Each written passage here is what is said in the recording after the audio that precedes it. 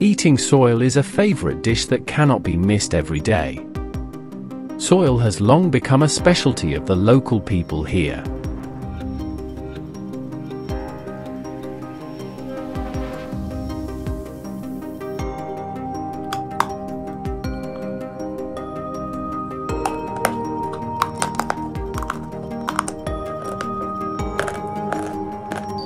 After digging up the soil, the locals carefully scrape and cut it into small pieces like biscuits. The soil can be eaten raw or smoked with fresh sim leaves.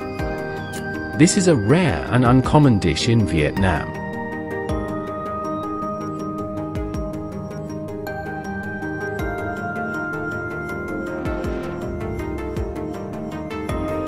Located just behind Lap Thach Town, Lap Thach District, Vinh Phuc Province, Vietnam, there is a village with a peculiar name, the Soil Eating Village or the Specialty Eating Village.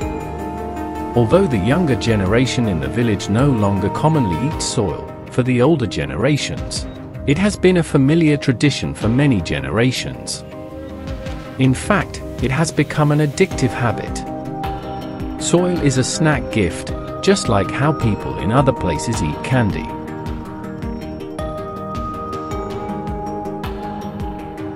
The tradition of eating soil here has been around for a long time, and no one remembers exactly when it started.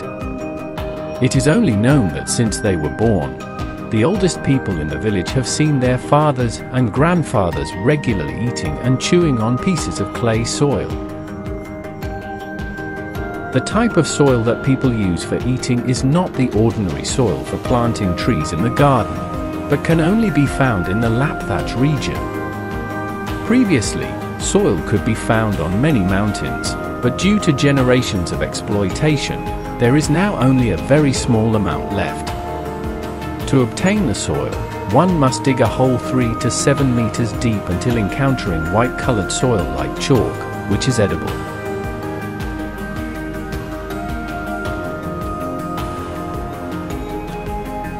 When the soil is found, it must be chiseled into pieces one by one with a hammer and put into a basket to be handed to the person on the shore.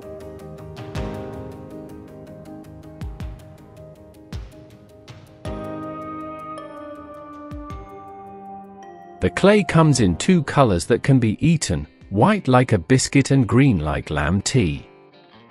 According to experience, those with strong teeth can eat the green clay, while the elderly only eat the white clay. The green clay is chewier, but harder.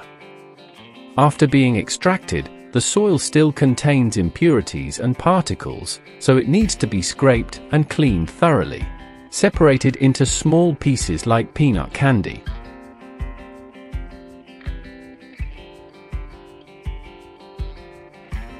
The clay can be eaten raw, but to have an appealing flavor, it needs to undergo a meticulous and elaborate processing stage.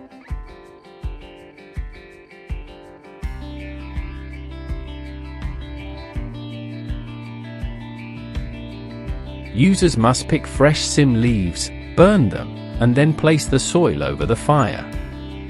The smoke will permeate into each piece of soil, making it more fragrant. Without this seasoning, the clay dish will lose its taste, fragrance, and uniqueness.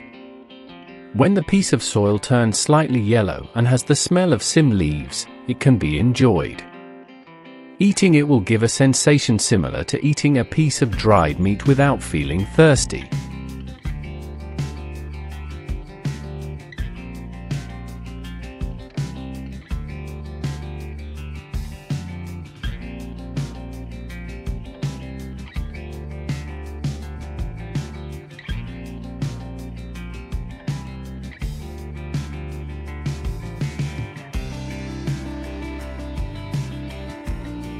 In the past, not only the people in LPTHCH district but also many people from neighboring districts and provinces used to come and buy soil as gifts. In fact, about 20 to 30 years ago, edible soil was widely sold in the market, just like vegetables or meat. So LPTHCH used to be a major supplier of edible soil to many localities within and outside the province.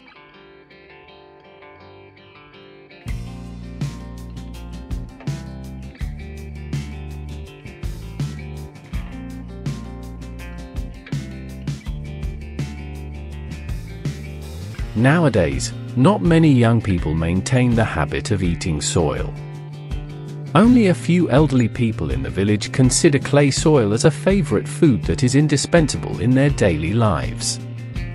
These elderly individuals share that the people in this area eat soil partly out of habit, and partly because they believe that consuming this type of soil is good for their health. Additionally, clay soil was once considered a conversation starter that brought people in the village together. Whenever they met or visited someone's house, the people in this area would offer each other a piece of clay soil instead of the usual betel nut.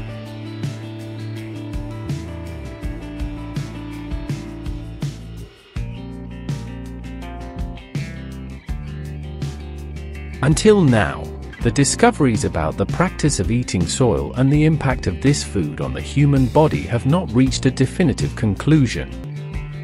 And although it is no longer as common as before, the soil dish still remains an essential part of the meals for some families here.